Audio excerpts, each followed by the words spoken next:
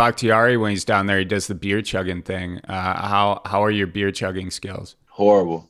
Really? Horrible. Yeah. I'm really not a drinker, man. I probably chug a beer and throw up. There's no trash talking that's going to go on here between you and Bakhtiari right now. No, I'll let him have that. I seen 12 try to challenge him, man. He killed 12 in the beer chugging. So you guys ripped 12 for his beer chugging skills in the locker room? Most definitely. When we came back, from the off season, I think we probably like 2 weeks straight. Everybody was on his head, ripping him up about it and stuff. When it's not COVID, what's the go-to bar after the game? We'll go downtown, and last year they opened up a club called Club 920. We went there probably like 3 or 4 times last year. We had rented out like the session part, and we enjoyed it. So you're not a bar guy. You're more of a club guy. Is that fair to say? Probably 50-50. I wouldn't say club or bar.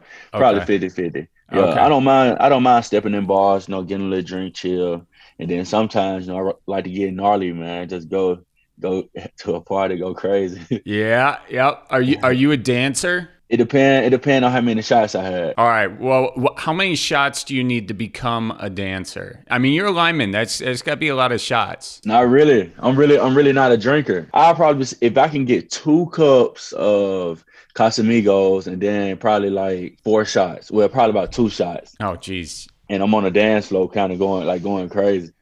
Okay. What's your go-to move on the dance floor? I tend to bite my bottom lip and just miss every single rhythmic element to the song.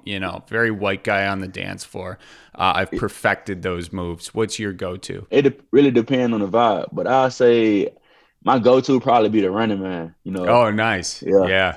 That's cool. I hit the Running Man before I hit anything. Who's the biggest talker in the locker room? On the field, I'll probably say I am. Oh, are you? Yeah. On the field, I talk a lot of noise. Like last year, I was playing one of my friends that play for the Titans. Like we talking the whole game, like from the first snap to the last snap. But it's all love. I feel like they're just bringing the juice to the game. Yeah. So a lot of times when you're just talking smack in the middle of the game, it's kind of like to hype you up and to hype the other guy up to like have more fun. Like, what's the purpose? I don't know. I guess it's just a gut instinct or something. Like so they'll be talking or something. I just be like, man, shut up. Ain't nobody trying to hear that. Or just calling them garbage, calling them trash. Just a whole lot of stuff. Just different things. Some things I can't say on camera. Yeah. Yeah.